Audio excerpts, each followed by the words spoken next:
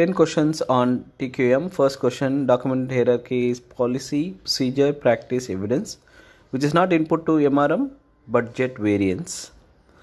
Which of the following statement cannot be true? 1.5 is CP, 1.75 is CPK. That's not possible.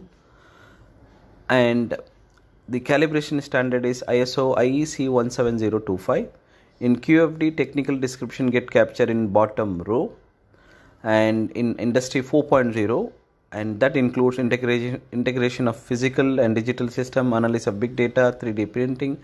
Drivers driving slow, that means that will affect the performance efficiency.